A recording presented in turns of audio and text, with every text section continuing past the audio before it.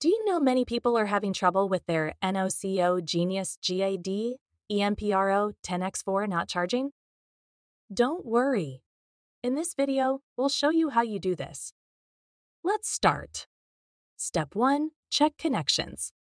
Ensure the positive, red, and negative, black, clamps are securely attached to their respective battery terminals. Step 2. Verify a C-power. Confirm the charger is properly plugged into an AC outlet and verify the outlet is working by testing with another device. Step 3. Exit standby mode. Press the mode button for 3 seconds to check if the charger is in standby mode, indicated by the orange power light. Step 4. Use force mode. If the battery voltage is very low, press and hold the mode button for 5 seconds to initiate force mode. Step 5. Check for errors.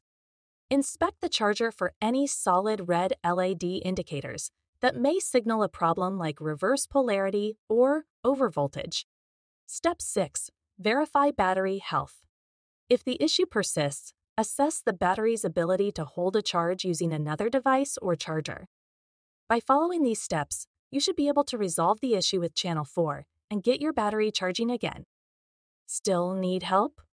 Visit our website for the complete manual. There you will also find questions and answers from other NOCO users. Did you find this video helpful? By subscribing, you help us continue to answer users' questions. So, subscribe to our channel. Thanks for watching, and see you in the next video.